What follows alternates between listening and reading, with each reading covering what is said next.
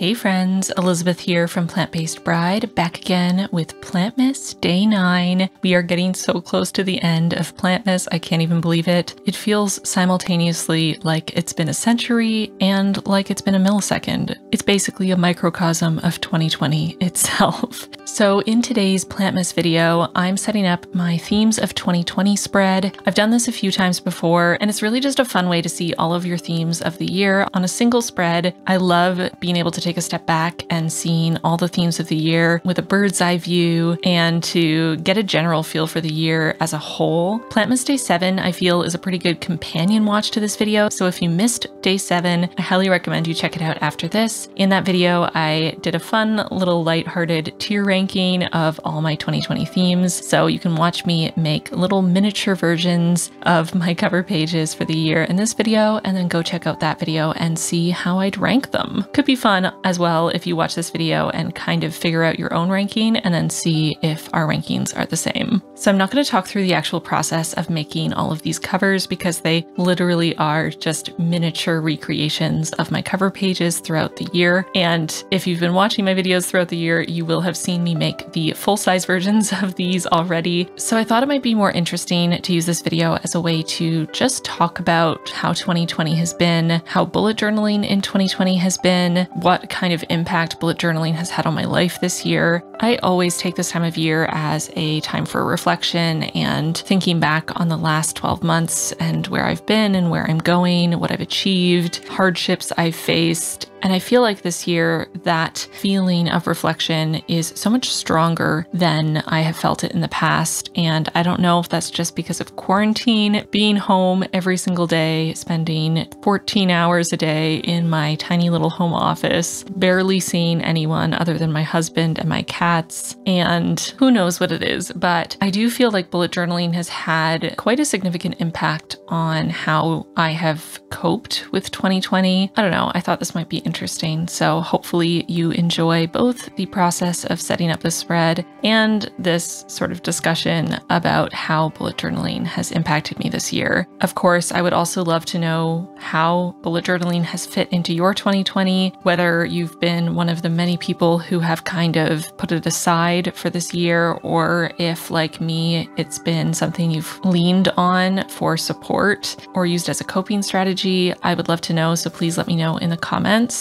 So it's interesting looking back on videos I made around this time last year because, like a lot of people, I was so excited for 2020. As you might know if you've watched enough of my content, I love even numbers or numbers that have patterns in them, and 2020 is just the perfect combination of all the things I love in numbers. So I was really excited about it in general, and I was really excited about the idea of re-entering the 20s and bringing back some of those flapper vibes and all the rest. I know I wasn't the only one who was kind of in that headspace, and obviously that inspired me to do a Art Deco inspired new bullet journal setup and also January theme for 2020. And it's really interesting to look back on January and see how excited I was and how that translated in my bullet journal. And I feel like you can really see for January, February, and March that excitement. You know, I started my year of gold, everything was gilded. I was doing more intricate spreads than I've done in the past, and I was just really excited for what the year was going to bring. And then we got to March, and that's when our lockdown began here in Toronto. And at the time, I definitely thought that it was going to be a short-term thing. You know, I thought, okay, you know, my husband's going to be home from work. He couldn't continue in his job at the time with the rules that were involved with the lockdown. And I was like, it'll be basically like a 2-week vacation, you know, max a month, and then things will be back to normal. And obviously, little did we know that that was not the case. And this is when bullet journaling started to take on a bit of a different role in my life. Now, I will say I have used bullet journaling and art in general as a self-care technique, as a way to find almost a meditative state and to kind of process things that I'm working through for as long as I have done bullet journaling or done art.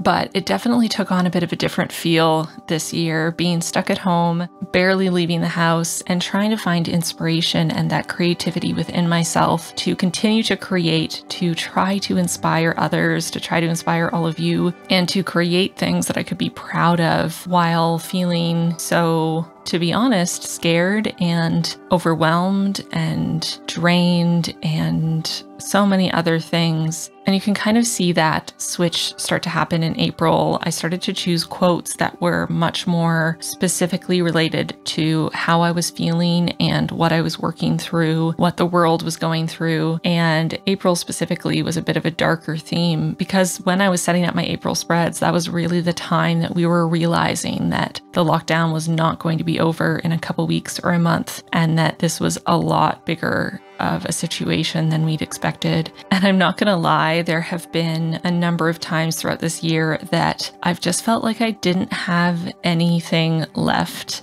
to give. You know, I get a lot of inspiration for my themes from living my life, from seeing friends and listening to new music that they recommend, from going to a local coffee shop and seeing a piece of artwork on the wall, from walking to the grocery store and passing some graffiti, hearing a new song on the radio while I'm shopping for shampoo, seeing a particular tree in a park when I take a new route home. Normally, these are my inspirations. I get that inspiration from my day-to-day life. And I was struggling so much with being stuck at home and not having any of those sources of inspiration, just having my own apartment, my own furniture, and the artwork I have on the walls, and whatever media I could take in from social media and the internet, YouTube, watching Netflix, and really struggling with feeling like my creativity meter wasn't being filled by anything. And every time I created something, I felt like I was draining it more and more. And there was definitely a time, probably around the summer, where I felt like I just really drained my creativity altogether and I didn't know where to turn. And if bullet journaling wasn't part of my job, I think at that point I might have put it aside for a while, as I know so many people did this year. But because it is a big part of my job and my income, I just had to find a way to persevere and to find that inspiration and to continue to create. And I am so grateful for that. I think I was able to burrow deeper into myself and find new sources of creativity internally that I haven't had to explore before because I never needed to dig so deep. I always could get more inspiration from going out and about in the world and going to see a piece of theater or going to a concert or going to the museum. And not having that external creativity really opened up so much more within myself that I'm really grateful for.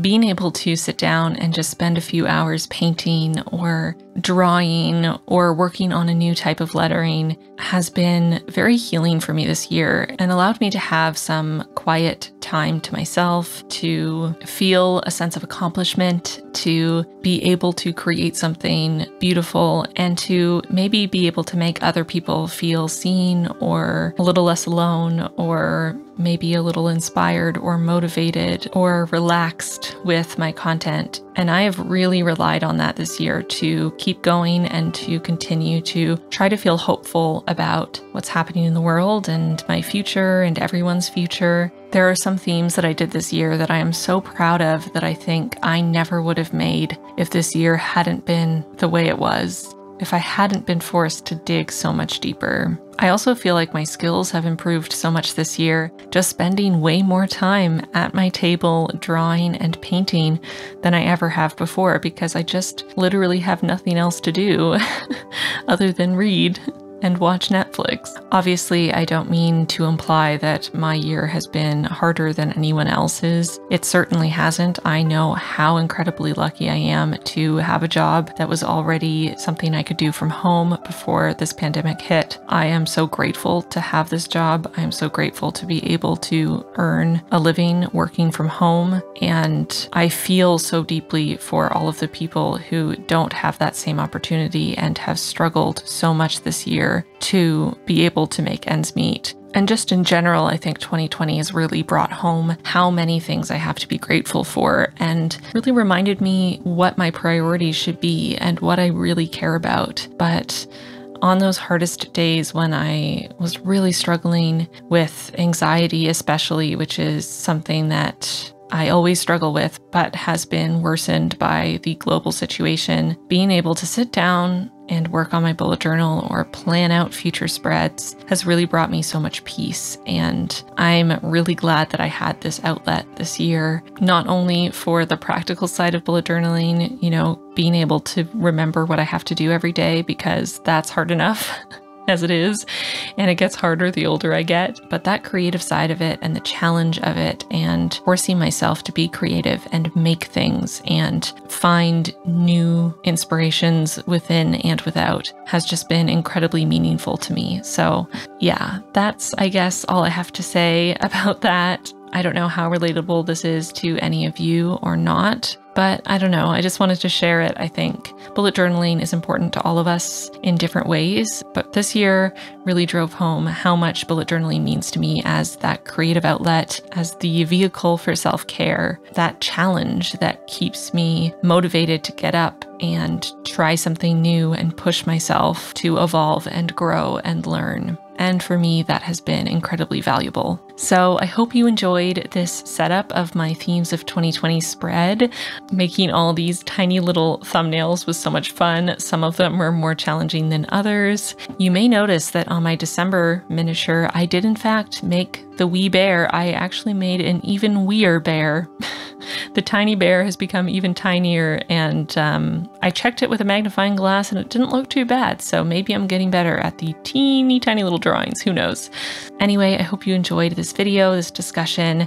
As I said, I would love to know how bullet journaling has impacted your life this year, whether like me, it has been a coping mechanism for dealing with anxieties about the world, or whether it's something that you've put aside at the moment while other things have been more important. I would love to know. I do have a giveaway in this video. I will be giving away Notebook Therapy's Moonflower Notebook. It is a white vegan leather notebook with gold page edges, with little flowers, and a beautiful cover. You can choose which size you would like, as well as their brown pop-up pencil case. So check out the description box down below for the rules for how to enter. Good luck to everyone. Thank you so much for hanging out with me through Plantmas. I hope you're as excited as I am for the last 3 days of Plantmas. I cannot believe we only have 3 days left. And with that, I'm gonna get going. I will see you very soon tomorrow for Plantmas Day 10.